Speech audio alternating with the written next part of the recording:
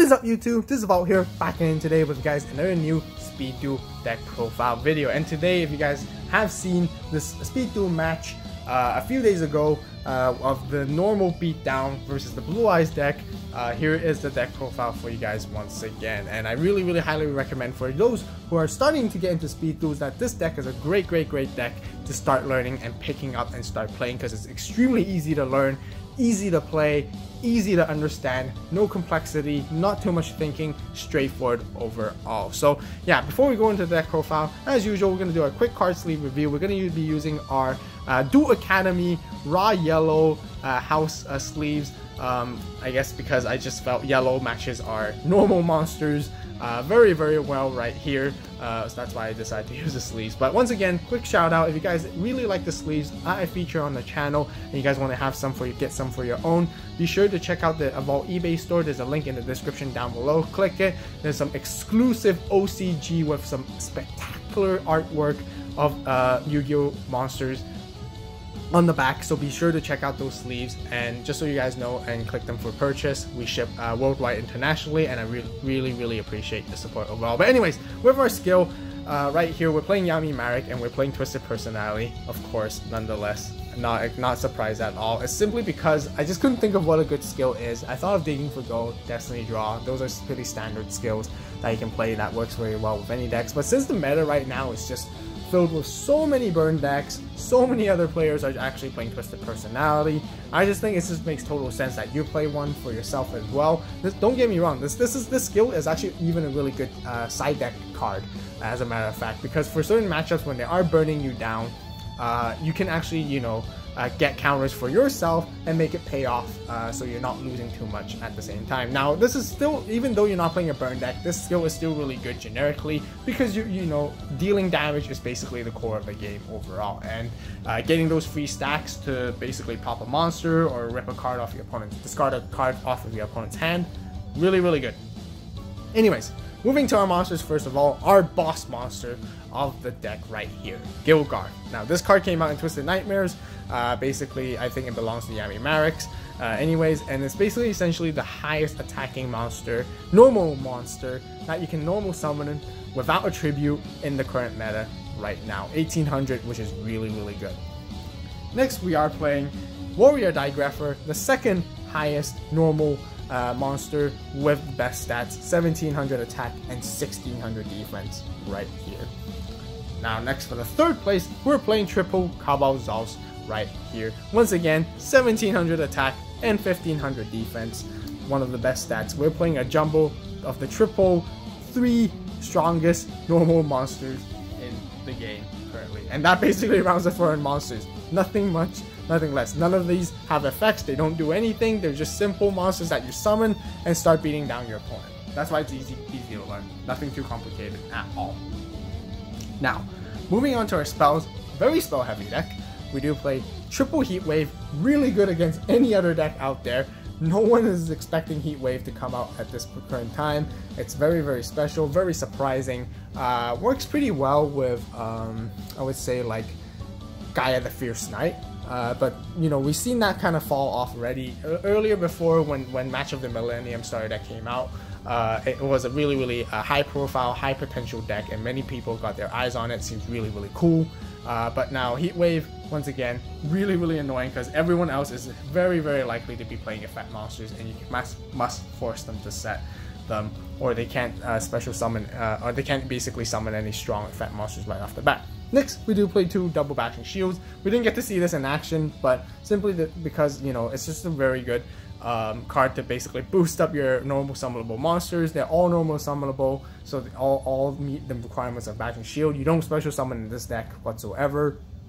Boosting up Gilgarth all the way up to 2800 now makes it annoying for your opponent to deal with. But since we were playing against a Blue Eyes deck in our matchup for the Speed Duel match duel, it wasn't as useful, so we ended up siding it out. Anyways, more normal monster support. We're playing 1 Dark Factory of Mass Production. You guys got to see it, but we didn't get to play it because there's no need to recur those resources. But you know, since our normal monsters, when they do get to the grave, you know, you can play this and simply get 2 of them back from your graveyard, which is really good. we play one Order to Charge. Some of you guys might want to play Offerings to the Doom, but I felt like Order to Charge was more suitable for this deck. And also I didn't feel like skipping my draw phase because I felt like it's always a very crucial thing. Top decking or drawing a card is just very, very key. And although Offerings to Doom is a really, really powerful card still, it can be game changing. But I felt like Order to Charge makes more sense anyways because we play so many normal monsters and I don't feel like skipping that draw, like I said. We actually play one Creature Seizure, which is also another tech card, which is really, really interesting. Basically, each player gives their opponents control one of their monsters. Controller's choice, you must choose one face-up monster. Now, you guys might be thinking, like, how is this deck gonna beat like a competitive meta deck or something that's really, really powerful? Well, Creature Seizure is gonna help you out right there. You can give your normal monster, and then you can force your opponent to give you one of their effect monsters or one of their boss monsters, which is really, really neat as well. So that rounds up with the spells. So yeah, we do play a lot of spells in this deck overall, but they're all very useful and very helpful. The key thing, once again, you want to be playing Heat Wave as much as you can, as often as you can, because this deck is very, very, very heavy in the early game, and you basically want to stop your opponent from playing in the beginning, so then you can swing in for damages and then win from there on, basically. Next, we're moving into our traps. We're playing Double Dust Tornado, definitely a meta card that we need to basically stop all those Zomas and Nightmare Wheels. And then one Windstorm. You guys can easily sub this out for another Dust Tornado, but I felt like Windstorm is just generically still a pretty decent card to basically help you buy you some time. And it, you know, can be very powerful and change the tide. So that's a 20 card deck, main deck, that's it. No more, no less. So moving into our side deck, right here with more normal monster support that we actually sided in but we didn't get to see is Faustian Bargain. Similar to Creature Seizure in a way, it's really good for normal monster decks. Target one special summon monster on the field, send it to the graveyard, and if you do, you can special summon one level 4 or lower monster from your hand. Now, one level 4 or lower normal monsters from your hand. Now, all of our monsters are level 4 or lower anyways, so Faustian Bargain works great. You can send a lot of annoying cards your opponent does. A lot of the decks do special summon nowadays anyways. I believe it's a really good card against Zoma, Moths, basically. Yeah, a lot of opponents do special summon, but for the reason that I put it in the side deck is because not all decks you encounter do special summon, so in that case I put it in the side deck just so you guys know when you're moving into game 2, it's a really good card to side in if your opponent does special summon a lot. Next, we play one Golden Ladybug. As I mentioned before, you know, Nightmare Wheel is very, very popular. You want to even out the life points that you're losing with Golden Ladybug, and also helps stack your Twisted Personality when you're losing life points from an opponent's Nightmare Wheel, but you get to regain it with Ladybug, which is great.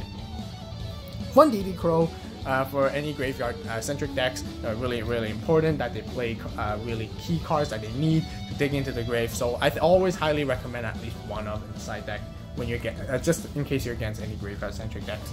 Anyways, one Dust Tornado right here for more extra battle removal if you are facing a lot of annoying Zomas and a lot of annoying Nightmare Wheels overall. And then last but not least, since this is an early game deck, I always highly recommend Jar of Avarice as a side deck option, especially since this is a 20 card deck. Overall, if the game does turn out to be grindy, Jar of Avarice is always really helpful overall. So that rounds up with the side deck right here for you guys. A little bit interesting and a little bit different than the regular, simply because we do play Faustian Bargain, which is a very, very cool card, and I think it's very, very gimmicky and interesting overall. And then last but not least, once again, as always, I always talk about this, you know, just play 6 fusion monsters and put it in your extra deck, just so your opponent might feel like you might be digging into your extra deck by any time, any chance, by the off chance anyways. So yeah, never go in without an extra deck. You know, these fusion monsters are extremely easy to get. They're barely worth a penny each, so definitely highly recommend you grab all of it. But anyways, that basically rounds up the entire deck profile right here. If you guys enjoyed it, be sure to hit that like button, give it the thumbs up. Definitely comment down below what you guys think about this deck profile. Really, really interesting. You don't really see this type of stuff normally, especially because it's a normal deck as well. It's interesting and funny. Definitely gonna surprise a lot of opponents.